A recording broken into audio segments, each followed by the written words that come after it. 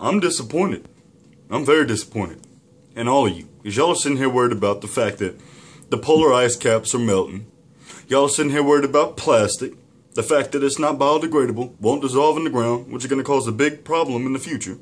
Y'all are sitting here worried about the fact that majority of society is brain dead, has no idea what's going on around them, completely oblivious to it.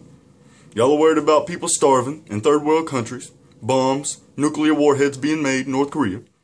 Y'all are worried about all that.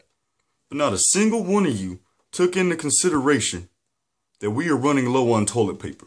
Not one of you. Not one of you took the time in your day, put everything else to the side, and worried about the fact that this world will eventually be out of toilet paper. Not one of you. You heartless bastards.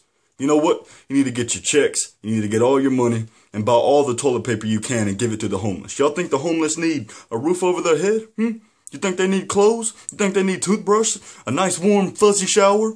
A hug? A college degree? You think that's what they want? No. That's not what they want at all. They want toilet paper, so keep that in mind.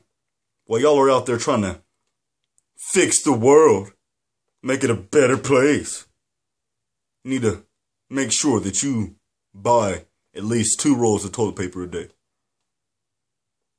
Keep that in mind.